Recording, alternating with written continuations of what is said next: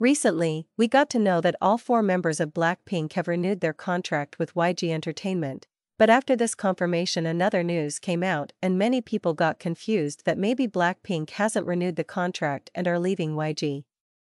Basically, Blackpink has renewed their contract with YG just for their group activities and have decided that they will not renew the contract for their individual activities. Moreover, in December 2023, it was officially announced that Jennie has established her own label named Ateez, and Jisoo will reportedly join her brother's company. Every blink knows that Jisoo is an introvert, but in a show, while talking about MBTI, Jisoo revealed that she was an extrovert, but when she took an MBTI test in 2022, she was shocked to know that she actually has an introverted personality. She revealed that she was INFJ, but her MBTI changed again in 2023 and now she is ISTP. The ISTP personality type is introverted, sensing, thinking, and perceiving, which means they are energized by time alone, detail-oriented, logical and objective, and flexible. ISTPs work well with their hands, have excellent technical and mechanical skills, and are remarkably good at fixing things and solving practical problems. They can be very reserved, sometimes coming across as insensitive or impatient, and this perfectly defines Jisoo as she is known to leave parties early. While talking to Park Myung-soo, Jisoo shared that she's no stranger to making quick escapes when she wants to go home and even shared the trick to going home early from events. Jisoo said that when she wants to go home, she tells people that she is going to the restroom but leaves the party instead. She said that it's like a code phrase, so whenever she says that she is going to the restroom, her friends understand that she wanna leave now. Perfectly defining ISTPs, she also revealed another habit that every introvert can relate to. She recently appeared at Girls' Day Harry's new talk show and the two showed off their close friendship by sharing fun stories about how they met, Jisoo's self-proclaimed stalker status and more. Jisoo recently celebrated her 29th birthday, which reminded Harry of the birthday party her band members had thrown 2 years ago, and she asked Jisoo what the Blackpink members had done for her birthday in 2023. Jisoo shared that she didn't remember, likely because the group was busy with their Born Pink World Tour. Harry suggested that they would throw Jisoo a birthday party next year, but Jisoo declared that she prefers to spend her birthday alone, which reflects every introvert's wish. Harry was surprised, but Jisoo explained that being alone on her birthday is her gift to herself. I don't know why, but this reminds me of the time when Jisoo talked about her rare side. Obviously celebrities do have different sides that we are unaware of, but everyone was shocked when Jisoo said that she cries quite a bit. In her L's emoji interview, she was asked, "Do you have unexpected or rare sides of you?" She held up the water droplets emoji and explained that she's actually more emotional than people often think. She said, "I cry quite a bit too, but since I don't cry in public often, I have a strong image." Many netizens said that Jisoo is the cold stone type of beauty inside and out, because she rarely allows her sad side to come out in public. They assume that she's indifferent behind closed doors as well.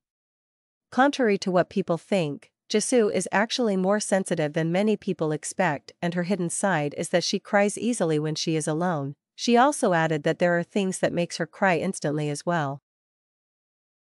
After Blackpink, EXO's unit group CBX, that are Chen, Baekhyun and Xiumin has established independent labels, attracting attention to the new moves of major artists from large entertainment companies.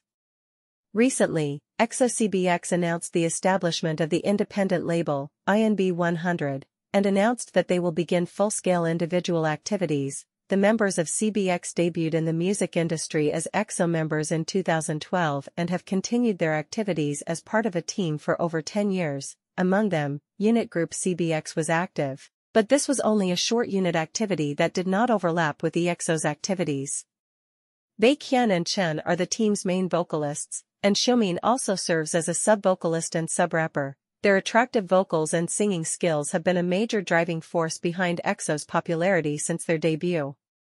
One music agency official said, "It is true that among group members, especially vocal members, there is a strong tendency to want to become independent as time goes by.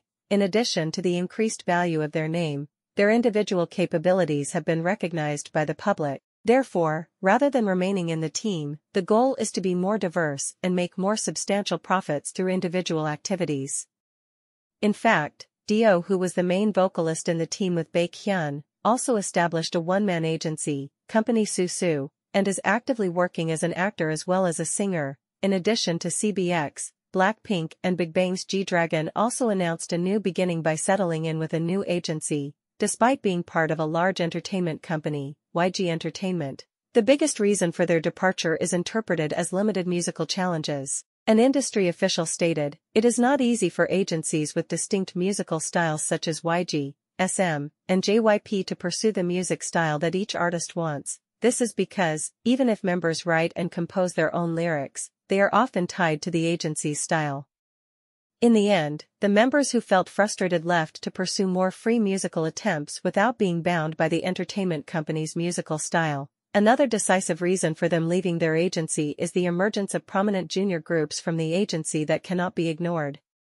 In the case of SM Entertainment, there are currently junior groups that are very active with new music styles, such as the groups aespa and Rise. YG also debuted a new girl group called Baby Monster. The agency's intensive management system, which was intended for Blackpink and EXO members, has no choice but to be dispersed to multiple groups.